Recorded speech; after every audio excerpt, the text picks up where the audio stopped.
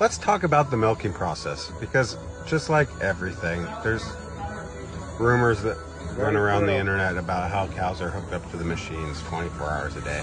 And that's just silly talk. Cows on average are milked twice a day for about 7 minutes. The first thing we do is dip them with an iodine solution to sanitize it.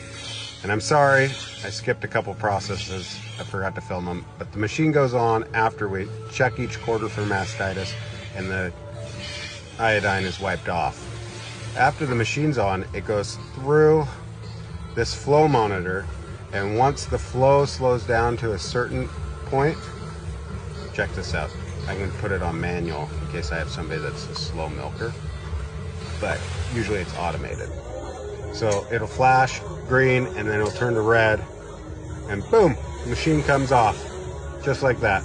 And then we dip with a post dip that is a barrier dip and is designed to stay on the teats to protect the teat end opening, because it is the most susceptible to get bacteria in there right after milking. What are the girls doing while they're being milked? They're just chilling, eating some grain. Hi, girl. What you doing? Oh.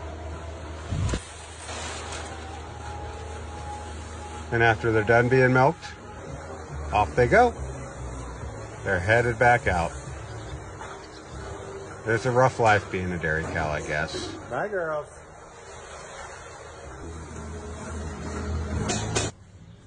And then they go back out and they can choose to either eat, which is the preferred thing for them to do, because if they don't eat, they don't make milk.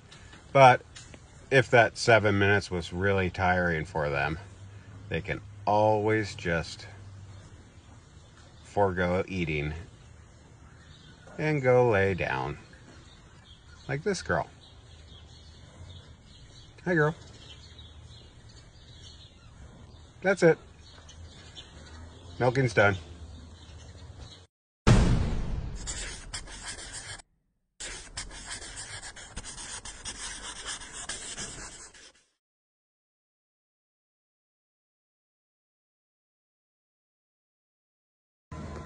Hi. And yes, while they're waiting to go get milked, they are hanging out, being abused by me.